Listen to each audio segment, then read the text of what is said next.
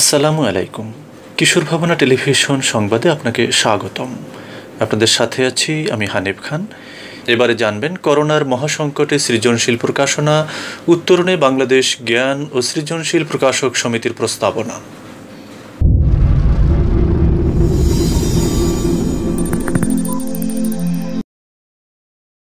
COVID-19 বা corona ভাইরাসের সংক্রমণ রোধে একটানা প্রায় 2 মাস দেশব্যাপী বাণিজ্য বিতান, মাঝারি ও ক্ষুদ্র ব্যবসা প্রতিষ্ঠান বন্ধ থাকায় সৃজনশীল প্রকাশনা শিল্প মারাত্মক ক্ষতিগ্রস্ত হয়েছে।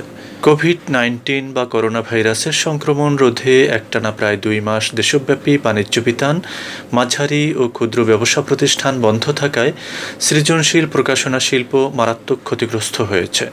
অমর 21 গ্রন্থমেলা 2020 শুরুর আগেই সারা বিশ্বে করোনা ভাইরাসের আতঙ্ক শুরু হয়। এই আতঙ্ক ফেব্রুয়ারি 2020 বইমেলাকেও ক্ষতিগ্রস্ত করেছিল। বইমেলা শেষ হওয়ার এক সপ্তাহ পরই বাংলাদেশে করোনায় সংক্রমিত রোগী শনাক্ত হয়। এর কয়েকদিন পরই আসে দেশব্যাপী বাণিজ্যিক প্রতিষ্ঠান বন্ধের ঘোষণা। এই বন্ধ দীর্ঘ থেকে দীর্ঘতর হয়। বইমেলা শেষে দেশব্যাপী বইয়ের দোকানগুলোয় নতুন বই ছড়িয়ে দেওয়া বা বিক্রি করা সম্ভব হয়নি। এই বন্ধের কারণে প্রকাশনা ব্যবসা স্থবির হয়ে পড়েছে। যে সময়টাতে সারা দেশে বই বাজারজাত করার কথা, ঠিক সে সময় প্রকাশকদের বাজারজাতের পরিবর্তে বইগুলো গুদামজাত করতে হয়েছে।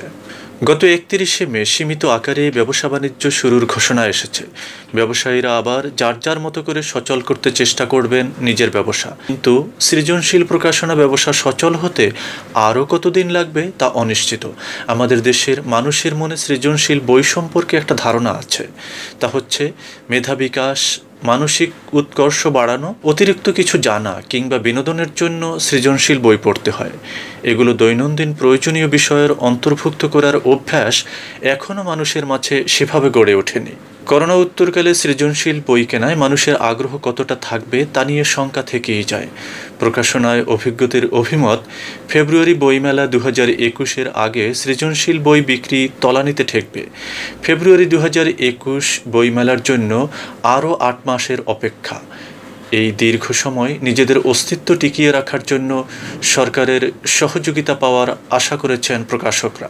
সৃজনশীল প্রকাশনা শিল্পের সঙ্গে জড়িত বিপুল সংখ্যক মানুষ, প্রকাশক, লেখক, বুদ্ধিজীবী, শিল্পী সরাসরি প্রকাশনার সাথে সম্পৃক্ত। এছাড়া বই ছাপা ও বাধাইয়ের কাজে প্রায় 10,000 কর্মচারী এবং সারা দেশে বই বিক্রির কাজে নিয়োজিত আরও হাজার হাজার কর্মচারীর স্বার্থ রক্ষাই শুধু নয়, দেশের সংস্কৃতি, বঙ্গবন্ধু ও মুক্তিযুদ্ধের ইতিহাস ঐতিহ্যের ধারাকে অব্যাহত রাখতে এই শিল্পকে চলমান রাখা খুবই দরকার। বাংলাদেশ জ্ঞান ও সৃজনশীল প্রকাশক সমিতির সভাপতি ফরিদ আহমেদ সৃজনশীল প্রকাশনার অস্তিত্ব রক্ষার লড়াইয়ে প্রধানমন্ত্রীর বই কেনা ও প্রণোদনার মাধ্যমে এই শিল্পকে সহায়তা প্রদানের জন্য বেশ কয়েকটি প্রস্তাব ইতোমধ্যে দিয়েছেন, যা বিভিন্ন গণমাধ্যমে প্রকাশিত হয়েছে। বাংলাদেশ জ্ঞান ও সৃজনশীল প্রকাশক সমিতি দাবি জানিয়েছে, সংস্কৃতি বিষয়ক মন্ত্রণালয়ের আওতাধীন জাতীয় গ্রন্থকেন্দ্র ও গ্রন্থাগার অধিদপ্তরের মাধ্যমে প্রতি বছর বই কিনে বিভিন্ন পাঠাগারে দেওয়ার বরাদ্দ যাতে অন্তত 10 গুণ বাড়ানো হয়। গণপ্রজাতন্ত্রী বাংলাদেশ সরকারের শিক্ষা মন্ত্রণালয়ের আওতাধীন সারা দেশের মাধ্যমিক ও উচ্চ মাধ্যমিক শিক্ষা প্রতিষ্ঠানগুলোয় প্রতিটি পাঠাগারে অন্তত 2 লাখ টাকার বই দেওয়া। যেসব শিক্ষা প্রতিষ্ঠানে পাঠাগার নেই, পর্যায়ক্রমে সেসব প্রতিষ্ঠানগুলোয় পাঠাগার স্থাপন করে সমপরিমাণ বই দেওয়ারও দাবি জানিয়েছেন তারা। ধর্ম মন্ত্রণালয়ের অধীন ইসলামিক ফাউন্ডেশনের আওতাধীন দেশব্যাপী কয়েক হাজার মসজিদ ভিত্তিক সমাজ পাঠাগারে ধর্মীয় বইয়ের পাশাপাশি সৃজনশীল বই কেনার আওতা বাড়ানো এবং প্রতিটি পাঠাগারে বঙ্গবন্ধু কর্নার প্রতিষ্ঠা করে বঙ্গবন্ধু, মুক্তিযুদ্ধ, ভাষা আন্দোলন ও বাংলাদেশের ইতিহাস ও ঐতিহ্য বিষয়ক বই কেনার পদক্ষেপ নেওয়ার জন্য সুপারিশ করছে। সমাজ কল্যাণ মন্ত্রণালয়ের অধীন সমাজসেবা অধিদপ্তরের আওতায় দেশের জেলা, উপজেলা পর্যায়ে সমাজসেবা কেন্দ্রে প্রতিটি পাঠাগারে বই কেনার জন্য অর্থ বরাদ্দ দেওয়া এবং প্রতিটি পাঠাগারে আলাদাভাবে বঙ্গবন্ধু কর্নার প্রতিষ্ঠা করে বঙ্গবন্ধু, মুক্তিযুদ্ধ, ভাষা আন্দোলন ও বাংলাদেশের ইতিহাস ও ঐতিহ্য বিষয়ক বই কেনার পদক্ষেপ নেওয়ারও দাবি জানিয়েছে। এছাড়া সৃজনশীল প্রকাশকদের প্রধানমন্ত্রী ঘোষিত আর্থিক সহায়তা প্যাকেজের আওতায় ঋণ গ্রহণের প্রক্রিয়া সহজতর করা এবং ঋণ গ্রহণকালে স্থায়ী সম্পদ বন্ধক রাখার পরিবর্তে প্রকাশকদের উৎপাদিত পণ্য বই বন্ধক হিসেবে রেখে যে কোনো সাপ্লাইয়ের কার্যাদেশের বিপরীতে ঋণ মঞ্জুর করার কার্যকর ব্যবস্থা গ্রহণেরও সুপারিশ জানায়।